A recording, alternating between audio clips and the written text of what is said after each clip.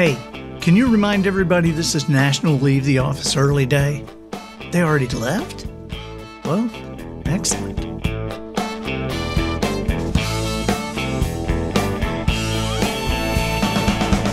Good morning, afternoon, or evening. You are listening to the Professional Noticer. Well, for my money, he's got all the facial characteristics of a criminal. Here, you and I will use common sense and all the wisdom we can muster to move beyond what is true and go all the way to the truth. California, Georgia, Puerto Rico. With actual listeners in more than 100 countries, I am the Professional Noticer. You know, the narrow chin and the eyes close together. Hello, everyone. I'm Andy Andrews. Hey, thank you for making me a part of your week.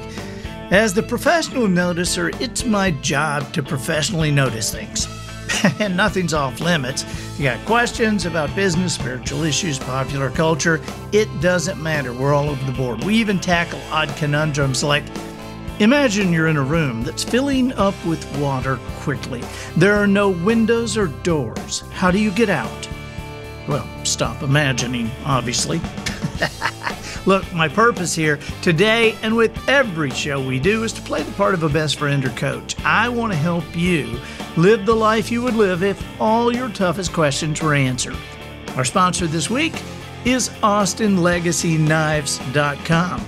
Austin Legacy Knives makes one-of-a-kind knives. In fact, on the blade, each one is discreetly marked one of one. And for the Father's Day special, Austin Legacy Knives, Austin has taken the desk and chair, the table and chair that I wrote the Traveler's Gift on 15, 16 years ago. And he has taken this and taken the wood and used it to make the handle in this beautiful pocket knife that he calls the Traveler. And for you, right now, until Father's Day, there's a special price. And you can go on AustinLegacyKnives.com and look at the Traveler. But it's a one-of-a-kind thing. There's special price, $99. Okay, this is way down from the usual price. But just for Father's Day, what a unique gift for Dad. And this will be something he'll display. And it's also something nobody will walk in and go, yeah, I got one of those. There are not very many of them. And once the wood is gone from the chair and the table, the knives are no more. These are not just limited editions. They're works of art. Okay, so AustinLegacyKnives.com. Observations and answers are what we do here at the Professional Noticer. And, you know, we're tilting strongly toward the observations part lately, and especially today.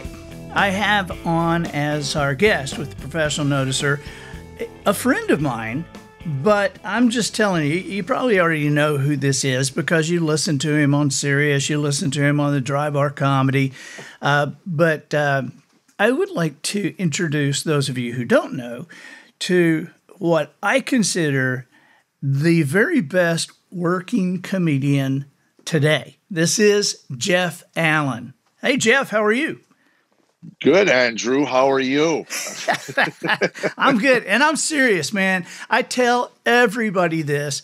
I was talking with Mark Lowry the other day, and we were talking about comedians and just who we like. And I said, you know Jeff Allen. He said, I do. I said, Jeff Allen is the best technical comedian I've ever seen and the very best working today.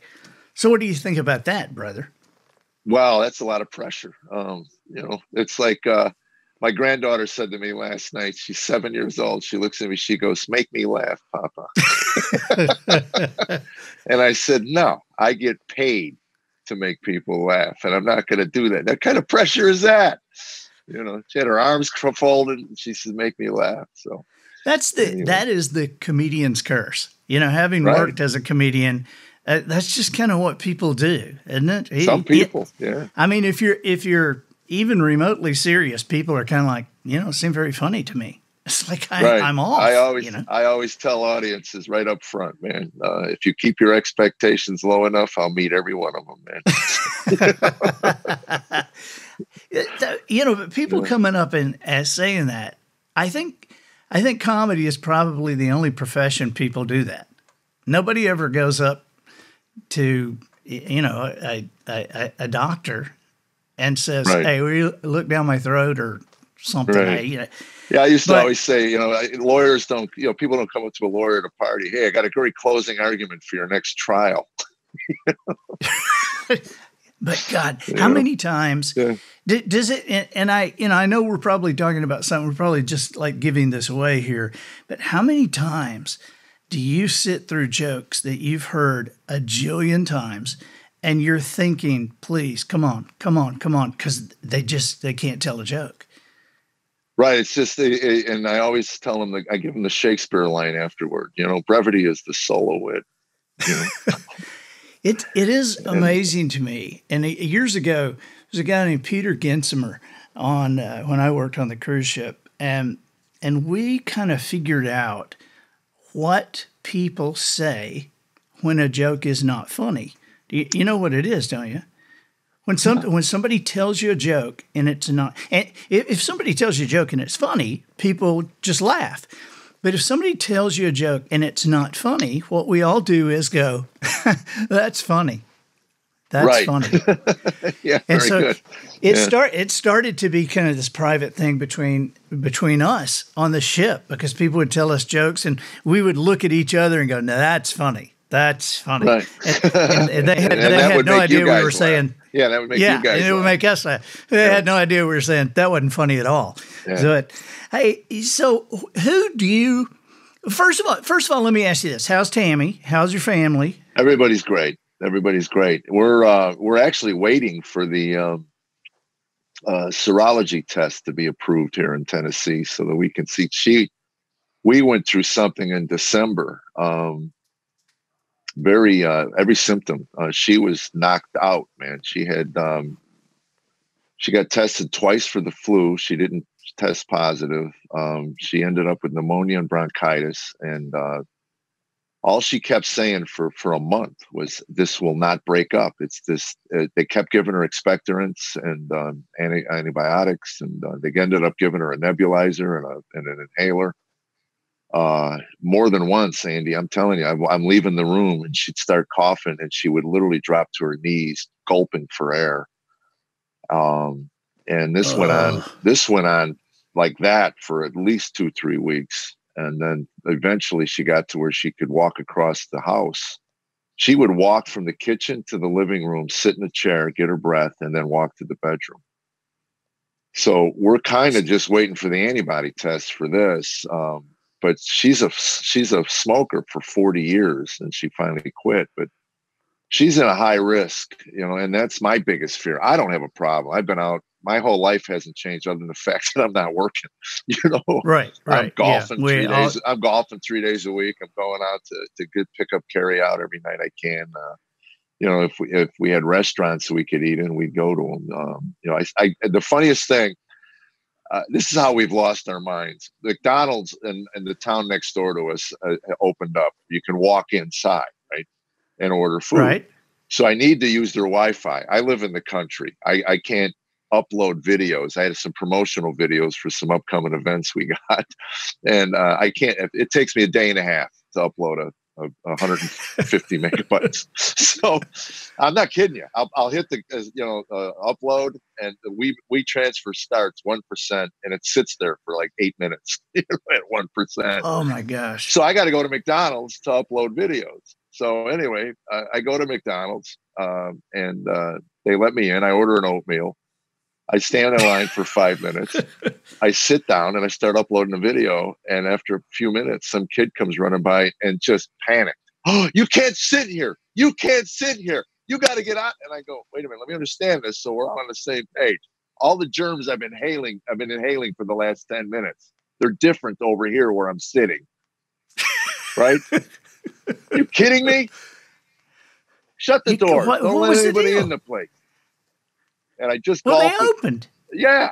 Well, that's what I said to the kid. And I walked out and there's people in line. I go, "We've lost our stinking minds. We really have." And I wish I had $1 for everybody I saw with a mask on where their nose was exposed. Yeah, I know. Yeah. I know. Getting ready. I'm having a procedure done on my neck, and when I was talking to the nurse about what I'm taking and everything, she's holding the bottom of the mask and holding it away from her face.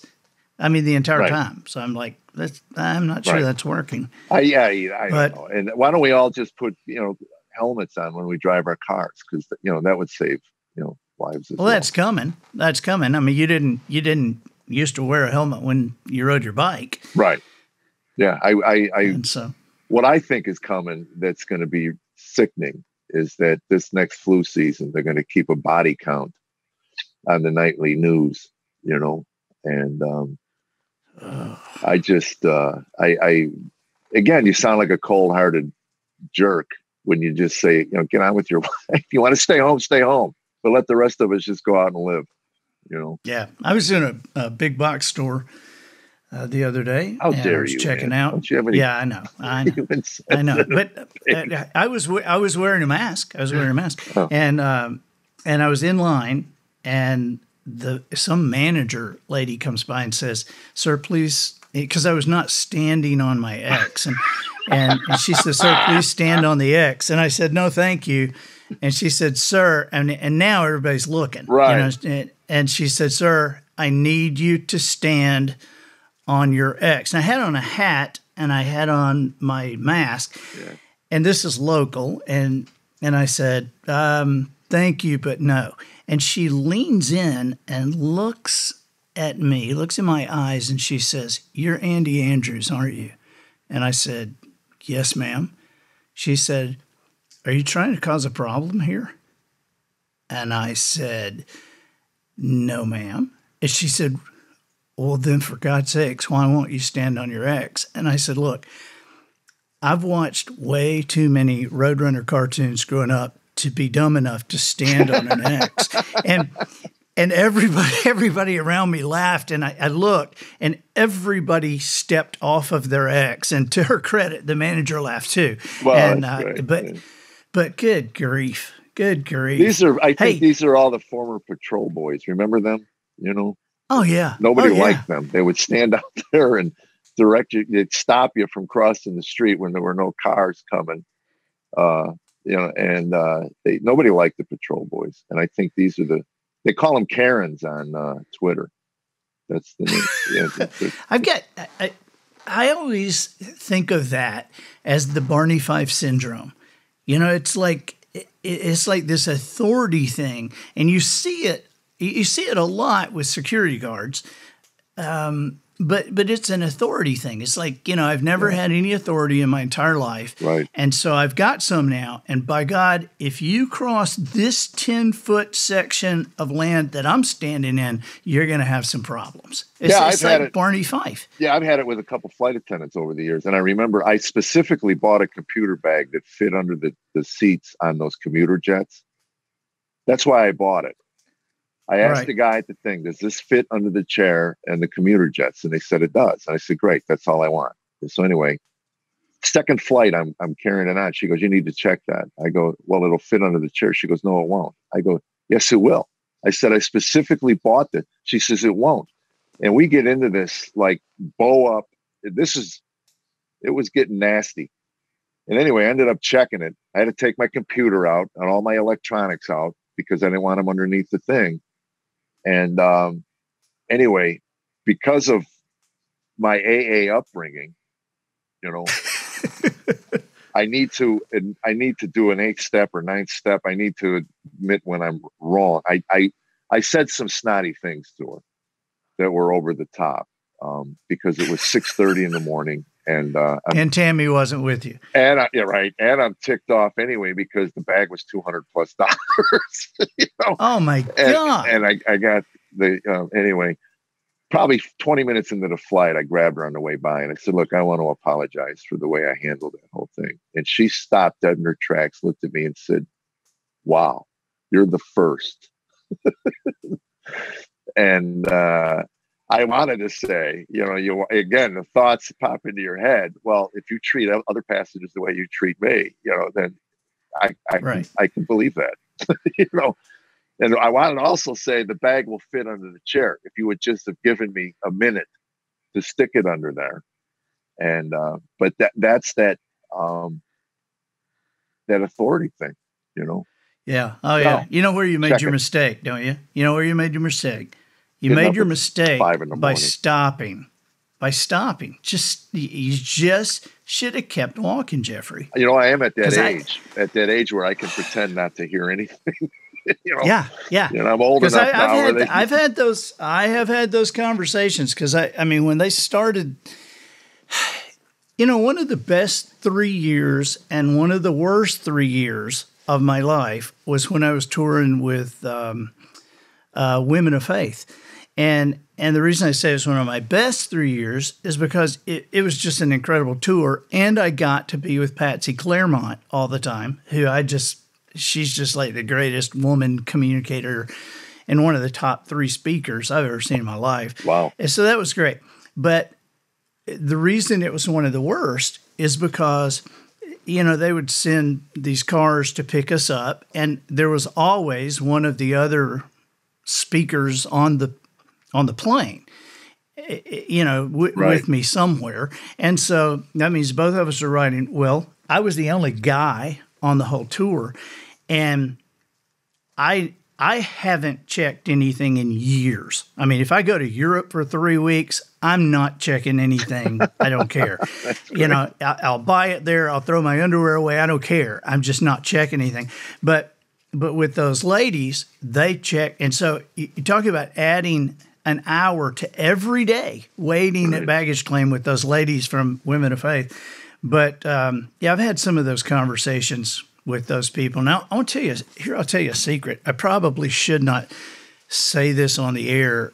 I should probably tell you off the air, but because I hope maybe no flight attendants listen to my podcast, but I have, because, you know, they came up with this rule now that you can't even put your computer in the seat back in front of you. Right, because that's when the plane hits the mountain, you know, you might jack your knee. Yeah, I just don't get it. I mean, I'm fine with some kind of normal rules, okay? But when you do stuff like that, I mean, and it's just like flying now. You can't carry, you know, a pocket knife thing. You can't carry nail clippers that fold out. You know, now you can have 2 12-inch steel knitting needles. Yeah, my wife carries her crochet needles. Right. Okay. And so you can't put your computer in the seat back in front of you. Now you can put a book in there. Well, there is a company called 12 South, and they're in Nashville. They're up near where you are. And they make a computer cover that looks like an old book. Really? And it has on the spine of it, it says book. And then it's X11, and it looks like a book, and it's a computer cover. And I've carried that thing around for 3 years. I have a couple of times I've had flight attendants say, "That is a beautiful old book." And I say, "Yes, thank you." Darn right it is, yes. And I had one flight attendant one time that said, "Is that your computer?" And I pulled it out, and I pointed to the word, and I said, "This is a book. See right here, it says book." But it's an awesome, well, I live awesome in Nashville, so I'll have to check it out. Oh, yeah, man. It's great. Nashville is also the place of my, probably one of my most infuriating airport stories is we had a mechanical trying to get somewhere else, and they're stuck at the gate, and, you know, they're saying we have a problem and we've called, and the person that can handle this. Now, I'm not making this up. When I get to this, you're gonna immediately think, you're making this up. I'm not making this up. And they said it was on a Sunday, and they said the person that handles this is across town, but is on the way. And so we will get this handled. And so we wait for 2 hours. Everybody's missing their connections. We wait for 2 hours. And as God is my witness, Jeff, this guy comes on the plane, in his maintenance person suit, and he has a roll of duct tape. And we all kind of look around, and the guy goes back a few rows behind me and starts duct taping a bin that won't close, an overhead bin that won't close. And we all kind of look around, and I said, "Are you serious? This is why we?" And yes, right. it has to be done. And so I got up and I took a picture of the guy doing it. And a flight attendant comes up to me and says, "Sir, are you taking a picture of that?" I said, "I absolutely am." Right. And I've got a picture of it, and it's just insane. Yeah, So, we had the coffee pot. I missed an interview in Virginia. I was in California with Tammy, and this is the first time she'd flown since 9/11. And we got delayed because of a coffee pot, and ended up taking another flight because they wouldn't let the plane leave because the coffee pot. And I wanted to stand up in the middle of the flight, go, "Anybody can go 4 hours without a cup of coffee? Anybody? yeah. And but Tammy, we were going through TSA. First time she's ever been through TSA since 9/11. And there was this poor old lady, probably in her 90s, with dementia. You could tell she had nurses there and everything. You could tell she didn't know where she was at. Right. And Tammy goes, "Oh, bless her heart. Look at the Meemaw." And I said, "You watch, babe. They're going to pull her out and pat her down." She goes, "They would not." And sure enough, Oh yeah, they will. we get about halfway up to the line. I look over and I go, "Look who's getting patted down." And it was the saddest thing. They were patting down this poor old lady.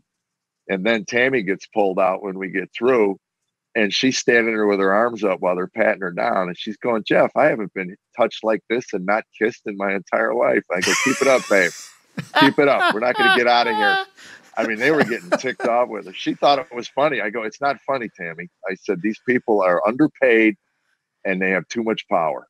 So Yeah. Oh my gosh. they're going to make your life miserable. They're going to pull you into the basement. I'm not going to see you for a week." It's amazing to me that TSA, they're a great example of seeing how leadership works sometimes, because there are a few airports that they are great. And so I don't know who it is leading those teams, but a lot of airports, they are not great. And it's, Pensacola, where I fly out of, they're great. They have great leadership there, and those people are fast. They're polite. They smile, they laugh. But God, there's some that you just think, "Oh, please," it is just weird. So, Jeff, what have you done during this pandemic, epidemic, death plague? I mean, you're like, well, this is my retirement. I said to Tam, I go, "I've been forced into retirement for 3 months. And if this is what retirement is, I'm never going to retire." Because I've heard that a lot. I've done so much thinking yard work. I have now a deep respect for the people I paid all these years to do my yard. They work hard. I've probably laid out 6 yards of mulch already. We cleaned a shed that hasn't been cleaned in 2 years. And the other day, Tammy came to me and said, "I think it's time to start working on the inside of the house. I'm going to do drawers in the bedroom next week." So now I'm going to clean out drawers. I'm telling you, Andy, I got electronic stuff in my drawer in my nightstand that has vacuum tubes. That's how long they've been sitting there. And I like them there. That's all. It's like, just leave it alone. It's not hurting anybody. That's why it's in a drawer. It's out of sight, out of mind. I don't want to look at any of it. I started cleaning my office a month ago, and I'm nowhere near done. Because I'll pull books out. I started reading one of your books. I started pulling out books. I go, "Oh my God, these books." So I started reading that. I go, "I forgot all about this." I was reading Traveler's Gift. So anyway, I went through that. Yeah, and then my favorite book of yours, "How Do You Kill 11 Million People?" That chipper holiday book. Yeah, let me tell you something. We released another, like a second edition of that, where we added a bunch of stuff that the founding fathers, letters from the founding fathers. No, it released the second edition, and it came out right when the pandemic hit. And so you talk about tanking a marketing program. You have the news about the pandemic, and you're trying to sell a book. How do you kill 11 million people? So everybody just kind of quit. We said, never mind. Yeah, that's not the right title. But that cleaning out, man. I guess you got rid of your floppy disks and everything in your office. Well, so far, I still wanted to know what was on them. It's like I did. I was going, I wonder if anybody could transfer this stuff. I got hundreds of VHS tapes from. Me too. I was watching one. I still had a player probably a year ago, and I was watching one in my basement in my office, and my son walked in. I think I was 27 years old when that tape was made. I'm 64 now. So I'm watching it, and my son, who was 34, looks at that and he goes, "Who's that?" And I said, "That would be your dad." He goes, "No." And he walked across the room and he looked at it and he looked at me and he went, "Holy cow, how old are you?" I go, "Probably 6, 7 years younger than you are now." And he goes, "Oh my goodness." I said, "Son, I'm old. I started a long, long time ago, and Wow. I'd love to get those transferred because they're taking up a lot of space and stuff. But I got a friend that does archiving. His company's an archiving company, and they've done Muhammad Ali's estate. They've done Oprah's thing. And I told him, I said, "How much would you charge me? How much would you charge me to do me?" He goes, "You can't afford me." I was fixing to say, right when you said I have a friend whose company does archiving, I was like, oh, okay, then maybe you could tell me his name. And then you said Oprah and Muhammad Ali, and I'm like, never mind. I'm out of that. Yeah, out of that league. But I found a bunch of those things too. We moved in the studio, and I asked Matt, who's my technology person. I said, "Hey, how do I see this?" He said, "Well, on a VHS player." I'm like, "Okay, do you have one?" He said, "No." I said, "Do they sell them?" He said, "No." I said, "Well, how am I going to do it?" And he said, "Well, you can get them at Goodwill." Goodwill. I was just going to tell you, Goodwill. Like, okay. I might have to do that. Hey, so here's a question that I think would be interesting for you to answer, just because I don't consider you old, but you are talking a lot about being, you talked about your grandchildren, and you told us you're 64, which doesn't seem nearly as old to me as it used to. Right. But what is it? What is it about comedy? Because I consider you not only the best, but I consider you a student of it, because there's no way you could become the best if you don't know why it works as it does. So what is it about comedy that maybe a couple of things that that you feel like the average person doesn't know? They don't know what's going on when you're doing such and such. Well, it's funny. I get lost in places now, and my standard recovery for that is I'll lose my place, and then I'll go. I'll tell the audience. I'll give them a little inside baseball. I said, in my young days, because I'm a storyteller, while I was telling you a story, I was 7 or 8 lines ahead in my mind. Right. Knowing where I was going to go and where I was going to take you on the journey. I am now maybe 6 or 7 words ahead in my mind. And I said, when your Netflix jams up and it starts spinning, that's what my mind is doing right now while I'm talking to you, trying to get my way out of this trench that I've dug myself into. And Tammy said to me once, she goes, it really plays well with you at your age, but they don't know that I really literally have lost my place. I don't know where I'm at, By the way, Tammy is okay, right? I mean, somehow we left that, and I didn't. Oh, sure. She, again, she's scared of this Corona thing. I mean, and rightfully so. Sure. She's in the high risk And we just want to get the serology test to find out if we're okay. But she had a terrible year. She had some surgery done in December, and then this thing hit her that knocked her on her rear end for a month. I mean, it just tore her up. And 20 years ago, she went through breast cancer. So that chemo has now deteriorated her bone structure and her teeth. So she had to get 6 teeth pulled.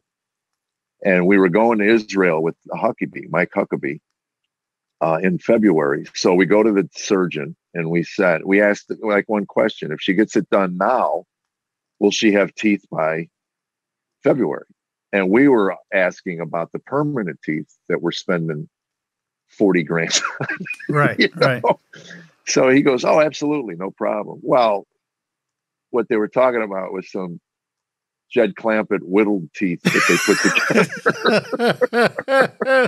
together. She was so pissed off about Andy. I'm telling you, man. She went to Israel. She wouldn't even put them in her mouth. She walked around for 10 days in Israel in front of all these strangers and stuff, people we didn't know, with no teeth on her lower teeth. And she hasn't had teeth because Corona hit now. When she got back, one of her posts that they put in got infected. So she had to get that yanked out. And tomorrow or today, she has an appointment finally since February to have that post looked at. And now I have to say she to the says people, 2020 sucks is what she says. Well, yeah, but I have to say to people listening who don't know your wife, I mean, the picture you've painted is not good. And so I just want people to know that Jeff is talking about, I mean, Tammy is gorgeous. This is this tall, slim, dark-haired beauty. He's not talking about some granny, that looks like she's 95. I mean, this is no, not at all. And she's been a trooper, I'll tell you that. Well, you better take care of her. You better take care of her because, for God's sake, she's half your act. She's half. She's 3/4. Somebody once asked me what I did before I got married. I said I starved. I had nothing of interest to talk about. What do you think is funny now? I mean, do you think there are less things funny, or do you think that are you still seeing as much as you always saw? Well, I could tell you what I don't find funny, and that's politics, social commentary. I'm over it. It seems to get more and more condescending, and it seems to be more of a statement of fact or opinion than a joke. I was just listening to some old George Carlin. If you get a chance, buy Carlin. Somebody put out an entire set, everything he ever did, and it's got behind the scenes stuff. It's got club stuff that he taped. It's an amazing set of Carlin's work. And you watch the way he talked about it. My favorite line of his was back remember when Muhammad Ali wouldn't go into the army? Right. Yeah. And that was huge. That was huge. He said, it was a conscientious objector. And he said, I won't go in. And Carlin's line to that was, for Muhammad Ali was, I can't kill him, but I'll beat him up. Now, see, to me, that's funny. I don't care, today, because it's so polarized and opinionated, whoever felt that he was trashing, whatever, they would have been offended. And I think social media has become the new, remember when they used to put people in the center of the square and shame them? Yeah. And I think that's what it's become. So that's something that I have to avoid. And writing comedy, if you're going to do it daily, that's the easiest stuff to put pen to paper. The hardest stuff to do is kind of to create new stuff. I call what I do coincidental comedy. Something happens and then I talk about it on stage as a storyteller. Well, I've been in my house for 3 months, and going to the golf course. I mean, there's not a lot happening in my life that is fodder for comedy. Let me ask you this. What can you give me an example? And I know this is putting you on the spot, but I will match you. just to put myself on the spot too, but give me an example of something that you used to do that because of the way people are now, you don't dare do anymore. Boy, I've rephrased things. I started back in the 90s, really the late 80s maybe, was when I started seeing a change in the way the audience responded to certain topics. Certainly drunk driving was one of them. I'm an alcoholic, so you talk about what you know. So I had what I thought was one of the best drunk driving routines, ever written, and gradually had to stop doing that just because of the political correctness and the way people perceived, making light of it, and at the time I was telling it, I was sober, What was the funniest line from it? The gist of it was that I got arrested for drunk driving when I wasn't even driving the car. I was in the side of an interstate trying to start my glove box when the police showed up. And at that point in the evening, I was no menace to society whatsoever. There wasn't a chance of my car starting up and me wreaking havoc on a suburban neighborhood. I was just a mindless drunk on the side of the road, and I had gotten out to take a pee. I got in on the wrong side. So, but the last line of the routine was they give you a phone call. They don't care how drunk you are, because by law they have to give you a phone call. And people that want to hear from a drunk at 3:00 in the morning. I said, so I just started playing Mary Had a Little Lamb on the touch tone phone. Beep, beep, beep, and you dial, it takes 26 numbers to play the whole song. Well, you're no longer in a 615 area code. And I actually woke a guy up in Korea. And he said to me, "Oh, you drunk again, Jeff?" So that became cultural appropriation, and I'm unallowed to do it. And it was funny. I did the story in Vegas once, and these 3 Asian men walk up to me after the show, and in broken English go, "You do joke about Korean," and I'm thinking, "Oh no, here we go."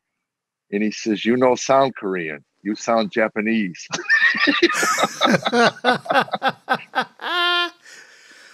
Well, that was the Japanese was that's one I think about every now and then that I can't do anymore. That back when I was doing colleges and doing, I can't imagine today. Wow. Well, yeah. I'll, and I'm going to say ahead of time, I don't want to hear anything about this. I don't want to get any emails. I don't want to hear anything. Okay. I didn't mean anything by it then. And right now I'm just using it as an example to my friend Jeff that we're talking about comedy. Okay. I don't think this, I still don't think this is mean spirited or anything. But what I would say, I would say, man, I just came back from Japan and it was awesome. Everybody was nice. I got to eat like real sushi, and I also got to go to Tokyo Disneyland, which was incredible. I don't know if you've been to Disneyland here, but Tokyo Disneyland was like just a million times better. No lines. I mean, no lines, because really everybody was too short to get on the good rides. But I had to quit doing that.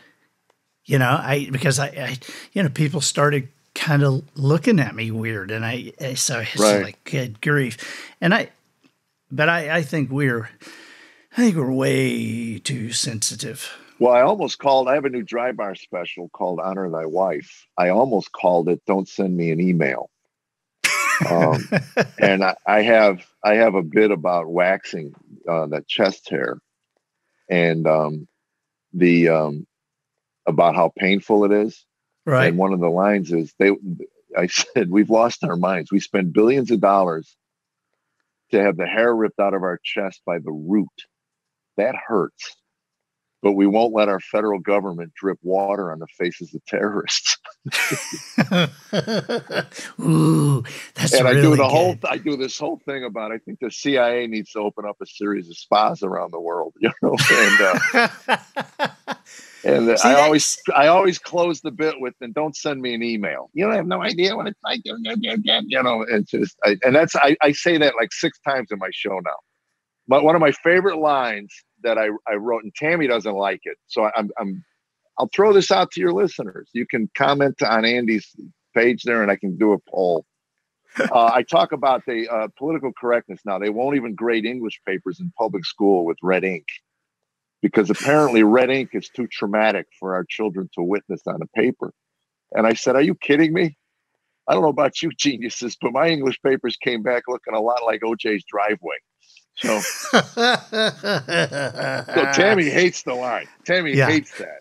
So I changed it for the taping to a crime scene. I like the OJ line, but Tammy it's said more specific. Too harsh. Too harsh. And I said, yeah, we've lost our sense of humor. I just thought it was a funny line, but hey, I think I wrote it. People can see all the stuff. I don't know if a lot of people, or actually a lot of people, know about Dry Bar Comedy, but more people should. There's a free app that you can get. It's Dry Bar Comedy, and and you can see you've got a couple or 3 specials on there, don't you? Well, I got 2, and the second one just came out, and right when it was supposed to be released in March, and we taped it in January, and I was really excited about it. To me, it's the best work I've put on tape. And that's saying a lot. Well, I had 6 months to open I opened my show with it for 6 months, the same 25 to 30 minutes. So it was tight, and it was really good. And I was really looking forward to seeing the response on it. And then this whole thing happened, and they called me and said, we're going to delay it because the advertising revenue for all of the platforms that they put it on is just tanked because of all of this. So anyway, they just started releasing bits of it. Well, you were right in the middle of a tour when this happened. Right. You were doing wasn't it the America I Grew Up In? That was your tour? That was a tour, the America I Grew Up In. That was based on the first Dry Bar special, yeah. And and it's not a judgment call, so don't send me an email. It's just it's not a judgment. It's just an observation between just an observation. Hey, right. You guys should really. Now it's JeffAllenComedy.com. It's not JeffAllen.com. No, that would be a porn portal. That's not a good one. That's right. That's those poor Gaither people who have gone to JeffAllen.com. But it's Jeff, ALLEN, comedy.com. Yeah. And some of the best, and this is, I kind of hated it when people said this about me, and here I am kind of saying it about you, but this is family-friendly stuff. It's not kid stuff. This is not, this is not some little pablum thing. It's just, it doesn't have all the words in it. Your family can listen to it. Younger kids may not get everything, but your family can listen to it. And these are the best CDs. In fact, Jeff, I don't know if you know this, but I have like a stack of your CDs that I keep in my office that I give away. I did not know that. I did not know that. I stole them the last time I was with you, and I love them. But I give it, and I tell people, I say, you want to hear some great stuff. And here's I got 2 more questions. I know we're running out of time, but I got 2 more questions that I think are just kind of funny questions or good questions to ask somebody in your position. And one is kind of a throwaway, but Emo Phillips, is he real or not? I just want to know from somebody else. I mean, I haven't never found anybody who has ever seen the guy go out of character. Well, it's funny you say that, because when we first met, we go back 1978 when I started, and I met him, and I was so blown away by his talent that I wanted to get to know him. And it was almost a year and a half before we got past hello. I go, hey, well, how you doing? He'd go, well, and I'd walk away. He never broke character. And then one day I said, Emo, how you doing? And he goes, I'm doing okay, Jeff, and then we actually had a conversation. But he said, I'm doing, did he say I'm doing okay, Jeff? Or did he say, I'm doing okay, Jeff? Well, that's the way that's when I would walk away, when he was doing the character thing. And he's an extremely, extremely bright man. Oh my God. I heard he was a scholar on the Iliad and the Odyssey. I mean, I heard he was that knowledgeable of Homer's work. Well, I think I've thought forever. I thought he's either a genius or like mentally off, and he is a savant. But I mean, I don't know if you know this, but a number of years ago, GQ magazine, on their cover, the cover said the 75 greatest jokes of all time. And of course, I bought it, thinking I got to see what these are. Emo had three of them, for God's sake. Was it the asthmatic one? Was one of them? I don't remember that one. Tell me. He got mugged by a group of asthmatics, and he goes, "Granted, I should have heard them in the bushes." he just kills me. To me, the greatest emo joke, and I don't know if this was one of them, but I just think this is just so creative. He says, "My nephew had a birthday the other day. And I said, for your birthday, I'll give you 3 wishes. And I grabbed him by the arm, and I went, whoosh, whoosh, whoosh. And I put him down and said, let that be a lesson to you about the dangers of homonyms." I mean, that's just friggin' brilliant. I mean, good grief. I mean, that just intimidates me. Well, I got to tell you, the first time my sister saw him live, I was working with him in Chicago. And she's howling for 20 minutes. And then she stops laughing. And about 5 minutes into it, I lean over and I go, "What's going on?" She goes, "He's like that, isn't he?" Yeah. This is not an act. Well, I shared a dressing room with him one time. We were doing some television show. And the clothes he wears. Well, he wore those coming to the studio. He changed out of those into clothes that were just like those in the dressing room. And the other weird emo story I have is going through the Opryland Hotel one time, and I was walking with Ricky Skaggs, and Ricky, and there's not a straighter laced person in the world. Ricky, great guy, and I'm walking with Ricky, and Ricky goes, "Oh my God, look at this!" And I look. And here comes Emo, and it's crowded and everything. Here's Emo, and I said, "Oh, that's Emo Phillips." And he said, "Who?" I mean, he didn't know. He just saw this guy, and you know how he looks, right? And so Emo's walking toward us, and he's wearing, hard shoes with no laces in them, plaid pants that they're way too high, and pajama bottoms coming out the bottom of them, and a pajama top, and a trench coat. He's wearing a trench coat. He's got his hands in the pocket of the trench coat. And in Nashville. Yeah. And so in the Opryland Hotel. And so I said, "Emo," and he looks over and he goes, "Well, Andy Andrews, how in the world are you?" And he comes over and I said, "Emo, this is Ricky Skaggs. Ricky, this is Emo Phillips." And Ricky reaches his hand out to shake his hand, and Emo keeps his hand inside the pocket of the trench coat and shakes Ricky's hand through the pocket. I thought Ricky was just gonna. I mean, he hadn't, because if you don't know who Emo is, you would think. Right. I don't know what you'd think, but anyway, it's nice to know you've had a good conversation with. All right, here, last question, buddy, and I also, man, I love talking to you. I just have a great time talking to you. Thank you. And I have a blast. And I want you to come do the Blue Plate special sometime.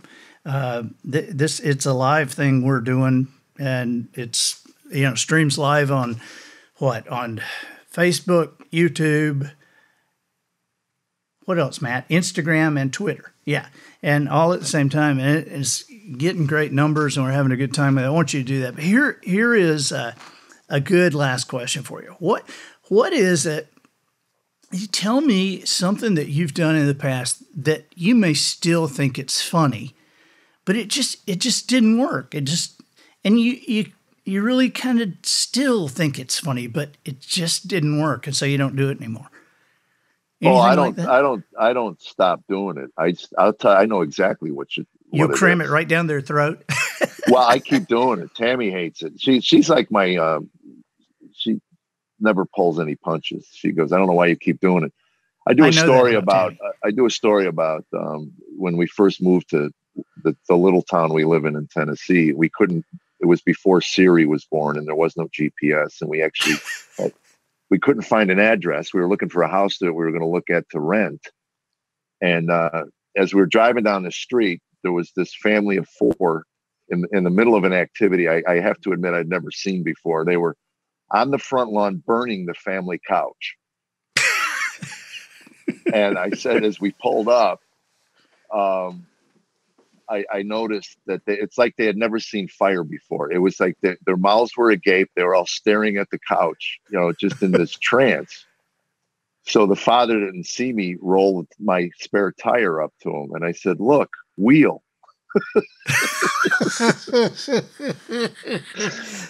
So I did this fire wheel joke, and Tammy goes, nobody gets it. Nobody likes it. Just stop doing it. I go, shut up. I like it, and I'm doing it. That's it. Oh. I tell this whole story about homeowners association, all of that, just to get to that fire wheel thing. Because my tag on all of that is there's no homeowners associations around here. And Tammy says, there's no conscience around here. Look at that. It's like this toxic waste coming off this couch. And we've since burned our own couch in our backyard. So we love Tennessee. Life comes around, doesn't it? It does. Man, thank you so much. JeffAllenComedy.com, and go to Drive Our Comedy and get the free app. Jeff, you are the best. And by that, I don't Thank you, that's not just an opinion. That is like just a flat fact. So you guys, if you haven't heard Jeff, which there might be some of you out there, he's like every other person on Sirius XM. They'll play somebody, then they'll play Jeff. Then they'll play somebody else, then they'll play Jeff. But man, I am such a great admirer of you. I mean, I'm not so much a fan as I am a great admirer of Jeff the person and your act. And so appreciate you, buddy. Thank you for being with us. Well, let me heap a little praise on you as well. You invited me down. Go ahead. We won't edit it out. Go ahead. Okay. You invited me down to your home for a number of days. And that was just an honor to spend that time with you. And I remember admiring your Kamado Joe grill. And we were in different financial situations back then, Tammy and I. And I don't think it was 4 days when I got back home in my driveway, shows up this 800-pound Kamado Joe grill that is in the middle of my deck. And I just grilled a 2-inch ribeye the other night on there. And there's not a time I put wood in that grill that I don't think about you and our friendship. Wow. Not Thank one you, time. buddy. Andy, that was one of the greatest gifts I've been ever given. That was such a shock, and what a pleasant thing. And it's made me be aware of when I give gifts now, I want people to think of me when they use those gifts, because I do. I think of you there's not a time I lift that hood up and I go, I wonder what Andy's doing today. I start pouring, and I thank you so much. It's just a great gift. Well, thank you. It was an honor to be able to do it. It's a great grill, by the way. It is, isn't it? Oh my gosh. And please tell Tammy, hey, and take care of your grandbabies. Really take care of Tammy. And I love you, Jeff. And I'll talk to you soon. Love you too. All right, man. Bye-bye. God bless you. I'm Andy Andrews, the professional noticer, harnessing common sense and wisdom to plow through challenges all the way to an answer for you. Hey, do you seek wisdom in any particular place? You know, it's the second decision in the Traveler's Gift. I will seek wisdom, and this is an action command. You know, you have to seek it. And allow me to suggest wisdomharbor.com as a great location to start. That's wisdom, HARBOUR.com. And there are so many different docks at Wisdom Harbor that cover so many different areas. This is great for your kids, for your schools, for your business, for your family. So many people are using it for their business to create a feeling of team and to create a cultural literacy for their employees, which just makes them more valuable publicly and as you're branding and selling with your company. So wisdomharbor.com. There's a 30-day free trial on there right now, and no excuse not to go. Wisdom, HARBOUR.com. Okay, I'm the professional noticer, and I think that'll do it for this week. Get us out of here, Matthew. So, ladies and gentlemen, and to the boys and girls who aspire to become ladies and gentlemen, we have reached the end of another episode of The Professional Noticer. In a world where common sense has become a superpower, I'm harnessing the mental energy I have for you, seeking wisdom, making observations, and endeavoring to answer tough questions in a way that will empower your family and your business. I'm Andy Andrews. Until next week, smile while you talk. Be careful breathing anyone else's air, and make sure you have a positive answer to the question, how's it going? And so, until next week, goodbye.